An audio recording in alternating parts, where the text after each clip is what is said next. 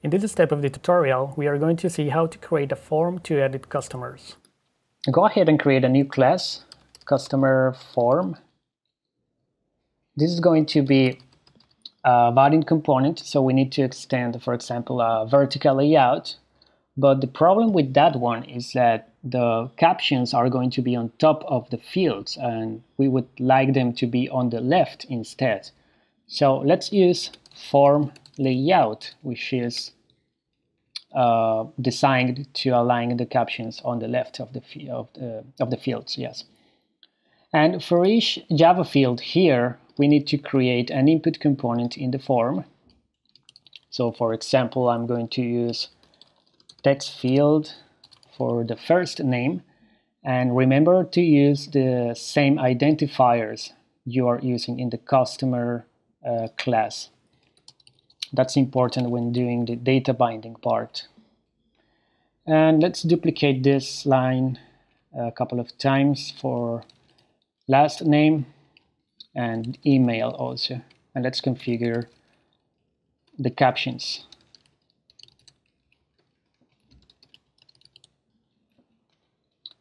For the customer status enumeration, I'm going to use a native select, which is an alternative to the more advanced combo box component, but we are not using any advanced features this time, so this is just fine.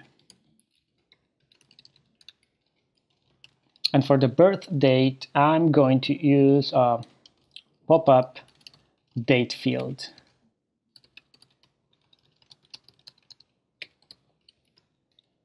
Let's use birthday as the caption for this component. So the purpose of this form is to save and delete customers. So we will need a couple of buttons for that.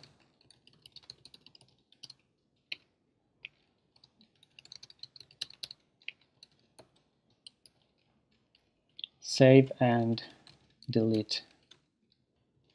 And the captions, of course. All right. Because we are saving and deleting customers, then we need a reference to the customer service, right?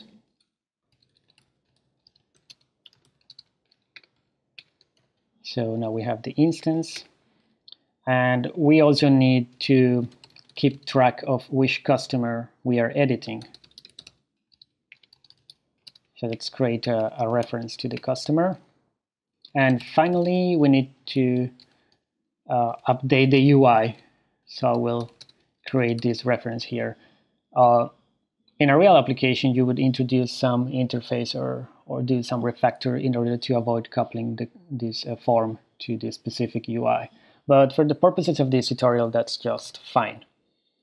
All right, now let's create a constructor. And first of all, I need to create this parameter here. And let's assign it to the field. Yes. And let's configure the layout now. So I would like this customer form to use the minimum amount of space needed to show all these fields. So you can do that by calling the set size undefined method. And well, now we can add the components. So let's add first name, last name, email, status, birth date, save. Well, you know what? For the save and delete buttons, we can create a new horizontal layout with the save and the delete button. Let's call this buttons, and let's configure some space between these two, and now we can add the buttons layout here.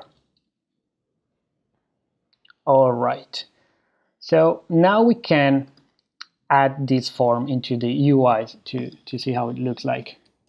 So I'm going to create a new customer form here.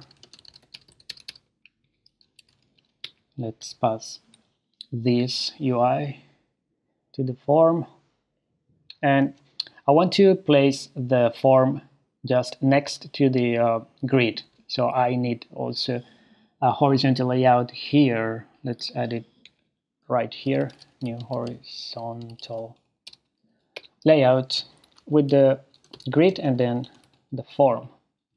Let's call this main, and again let's set spacing true, and I would like this main layout, this horizontal layout, to use as much space as possible. So you can do it by calling the set sizeful method, and the same for the grid actually. So set sizeful. And what else? Well, I would like this grid to kind of expand as much as possible. So you can do that by telling the main layout to set the expand ratio for the grid to, let's say, 1. I'm going to explain this in a further video, this set expand ratio method. And instead of adding the grid, we need to add the main layout here. Now we can try the application. The form is there. Let's quickly review what happened. So as you can see, the caption for the fields are on the left. That's because we use the form layout, and we have this component here which allows you to select a certain date, and there is a select component here, the native select component, but this has no options in it. So let's add the options first of all. And you can do that. Well, you need to go to the customer form, and let's do it right here. So what you need to do is to add items to it. So there is this method add items, and you can pass a collection. And because we are using this customer status enumeration, we can use the values method, and that should be enough to show the options in the select. Yes, now we have the options. That's enough. And let's improve the UX before we continue a little bit. This form is going to be used mostly for saving customers, so it makes sense to add some kind of keyboard shortcut, and maybe also changing the color of this button. That's very easy to do. All we need to do, well, is save the set style name value theme, and these are the styles that you can use for the button, and I'm going to use this one, primary. And the shortcut, you can set a click shortcut, and you need to specify a key code. You can use this interface to get the codes. So let's use enter, and no modifiers such as alt or control keys or shift. We are not going to use that. And yeah, that should be it. So let's see how it looks like now. So yes, the button is different now, and if you are, for example, editing something here and then you hit enter, it's like clicking this button. All right, but let's finish the implementation of this form. We need a method to set the customer that is going to be shown here, right? So let's create the customer method, set customer method, and we assigned the customer to this field here. We need to do some kind of like populating. We need to populate these fields, right? So you could think that, okay, well, I can do something like this. For example, like first name that set value, and then customer that get first name, right? And then you just do it for the other fields like that, similarly.